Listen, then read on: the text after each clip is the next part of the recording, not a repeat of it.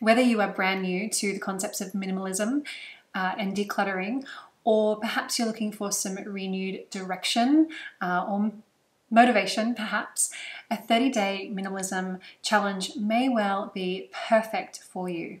Often people call this the minimalism game. Personally, I like to call it the minimalism experiment. And this really kind of takes the sense of pressure and expectation off ourselves when we are embarking on this process. And a challenge or a game might be for some people really motivating. If you're quite driven, if you're an A-type personality, if you love organizing, if you're already into this path of decluttering and you want just something extra fun to do, or to do it with a friend, then great. But the idea of it being an experiment is purely just letting you dip your toes in and really just bit by bit, day by day, start to stretch yourself and get to know yourself a little more deeply.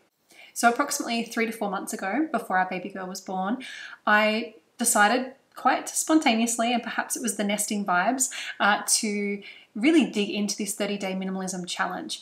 I have been decluttering deeply for about 18 months to 2 years, but my minimalism path started probably around 2013 perhaps, but it's only really been the last couple of years that I've taken this very seriously and felt and experienced the freedom and the spaciousness physically and mentally that comes with letting go of our stuff, letting go of the attachments to stuff, and looking internally at our conditioning and our habitual behavior and responses to our own things and the things that we own and that really own us most of the time, and we don't even realize it. There is nothing particularly complex about a 30-day minimalism experiment. It's quite literally decluttering each day for 30 days, the number of items each day corresponding to what day you're on. So on day 1, 1 item, day 2, 2 items, until you get all the way to day 30, which is 30 items. And this is, of course, where you might feel tremendously stretched. When I did this challenge recently, I actually did feel really stretched, but that's because I had already decluttered hundreds of items from our family home, mostly my own personal possessions, of course, which sounds huge, but in reality, the average person in North America owns about 300,000 items. So when we think about it like that, a few hundred items is actually really not much at all. And we do live in a small home at the moment. We are moving very soon, and that's another layer of motivation for me to continue on this path and this process. But our home is a 3-bedroom, 1 bathroom. We have no garage, no major storage or anything like that. So we have to live light comparatively, probably to a lot of people. Now, the funnest part was I decided to extend this or open up an invitation to my community to see if anyone wanted to do the challenge with me. And I had about 20 to 30 people say yes. And we created a small Facebook group for those people that were on Facebook.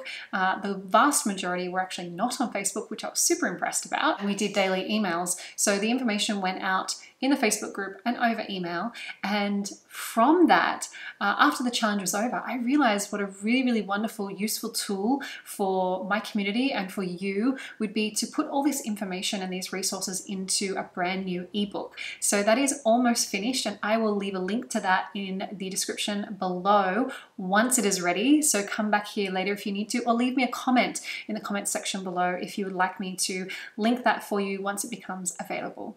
In the ebook, I actually have elaborated and expanded on and refined what we did in the 30-day community challenge because I've learned even more since doing that, and from other people's experiences, and watch other people go through this process. So the ebook itself is going to be such an amazing, useful tool, especially, at the start of the year when we had that renewed, refreshed sense of motivation for a new start, a new beginning, and really needing to reset our foundations in day-to-day life. So here in this specific video, I want to show you all the stuff that I removed from our home over the 30-day process. And it might also help to give you some ideas when you are going through this experiment yourself. And even after the experiment was over, within a couple of days even, and then very particularly after I gave birth to our baby girl, I have been decluttering continually. And again, as I previously mentioned, we are moving interstate soon. And what better to really make you dig into those tricky decisions about the stuff that you own, and see things with new eyes. Do I really want to pack this? Do I really want to carry this? Do I really want the risk of this being broken? That's a new layer altogether of psychology, of asking yourself, you know, what if I was to be moving house and there was a chance of this being lost or broken? Like, what would I do with it? Would I rather it be moved on and know that it's rehomed with someone who actually really enjoys it and cares about it? You know, so these are great prompts and questions to be asking yourself, certainly. But let's dig into the 30-day content. All right, here we go. Okay, day 1, we had a hot water bottle. Day 2, a couple of pairs of winter socks. And day 3, 3 pillowcase protectors, which I donated. 4 sushi bowls in great condition from Japan. A few miscellaneous items, clipboard, tea towel, some cords, and an owl money box. We don't really carry any coins or cash anymore, so it's of no use. Again, some jewelry, a couple of trinkets or sentimental pieces, and a lovely bamboo tray. And then next up, we had, again, some further jewelry pieces, some malas, a dagger from my teenage years, another bamboo tray, earrings, a Ganesh that I'd collected from India, and then further beautiful jewelry pieces, which I donated for someone else to love and use, some apparel, various clothing that I donated, shoes, a plate, clipboard, nail polish, face roller, sarong, apron, 5 foaming pump bottles, further apparel, and a bag in brand new condition, some gift bags, storage, and a jute table runner. So pretty simple, going to the charity store or the thrift shop for other people to be using. Some towels and various linen, an empty box. Okay, and then a book, some little bags, a yoga mat bag, and a bunch of socks from my husband. Next up, a collection of little girls' apparel that was given to me that we don't need. And you can see a big mashup here of various items, a diary. I backed up some information in there that I needed. I gifted a plant. I sold my Gucci old sunglasses vintage, and a few different pieces. Next up, a baby change table, a power board, apparel, and a beautiful set of bedding from India that I purchased on my first trip to India. And then next up, a big stack of books, a hat, some CDs I backed up, a singlet top, a bassinet mattress cover, which we didn't need any further. And then moving on, you can see a collection of stuff here. I actually cleared out our baby blue book. We didn't need a baby bath, another diary that I backed up information from, a photo frame, just a few random bits and pieces, magazines, and 3 tax returns and paperwork that I got rid of. And here we have a massive stash of CDs that I backed up the photos and the data on there. CD case, frame, clipboard, and a designer skirt. Some champagne glasses. We don't drink champagne at all, and we've had them since we got married. A few miscellaneous items here, as you can see, a broken radio, a couple of notebooks, incense, a watch, sushizi, again, a bunch of miscellaneous stuff. Pens that I gifted on for free, a box of essential oils and a diffuser that I gifted, a couple of diaries, and some old photo negatives, magazine, photo frame, further apparel, clothing, pencil case, and some beautiful headbands that I gave away to friends that I'd collected from my favorite store in India. And yeah, another CD I backed up, a shot glass. We don't do shots, so, and pictures, frames, more apparel, 2 pairs of socks, and a bunch of empty essential oil bottles, which I specifically delabeled, deep cleaned, and separated all the pieces and eventually put them in to be recycled, which is super important if you have a collection of empty essential oil bottles. I do reuse many of them for gifts and myself, but these were a large number of excess that I definitely was not going to use. And then from here, again, same kind of thing. Like, these are a bunch of jars that I'd kept hold of for a really long time, thinking I would have a use for them, but I just knew they were all mismatched. They didn't go with what we had in the pantry, so I was going to move them on, and a few other random miscellaneous items here as well. Then getting rid of, again, some bedding, pillow, and sheets, and old bits and pieces that I've been through, random lids that didn't have matching bottles, a large busted vacuum seal bag that doesn't work anymore, an old toy, old notebooks that I'd used for yoga teaching, an empty CD case, and so forth, a tea strainer. Another stash of CDs, predominantly with photos on them from many years ago, which I have backed up online for digital storage. Some bed linen, a side table, a couple of photo frames, essential oil case, and some dresses here that I either gave away or sold. So two of these, three of them actually, I sold online. So I was able to make some money from because they're good brands and in demand, and they're just not for me at this stage of my life. So I moved them on.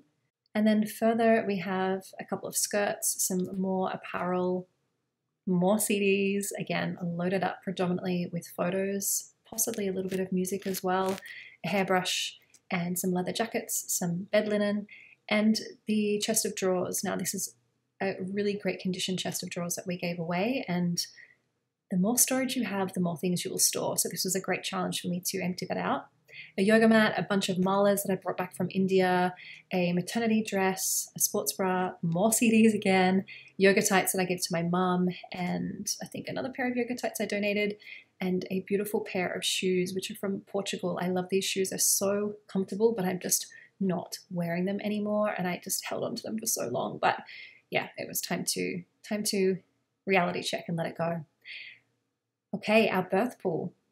Didn't need that anymore. Last baby, last home birth, and a bunch of CDs, a CD case, some swimwear, a top, further apparel, sports bra, yoga stuff, maternity tops, and some little paper doilies that I got from mum, and we're just not using them. So I gave those back to her because we didn't have a need for those ones anymore.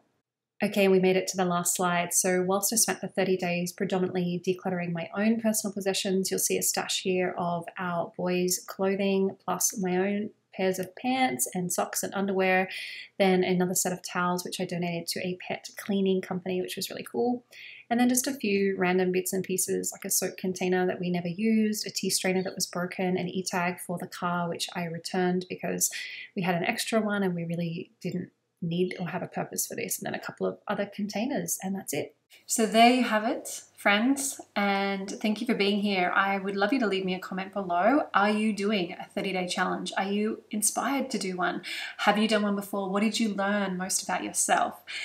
If you, again, would like access to the ebook that I'm putting together, please leave me a comment below and I will give you that direct link as soon as it becomes available. I'm so thrilled to share this with you. I feel like it's going to be very, very helpful, really supportive, but really easily accessible and super enriching. The ebook itself gives daily prompts with respect to decluttering and minimizing your physical environment and possessions, but there is also a little bit of internal, inner work that you can be contemplating each day. So that's a really, really nice sort of double layer to the process itself. And don't forget to hit the subscribe button below if you would like to receive more updates and videos on minimalism and mindful movement and motherhood. And don't forget to have fun with this experiment, inviting your best friend or a group of friends or your community, your wider community into it with you. And I would really love to hear how you go. Thanks so much for watching. See you soon.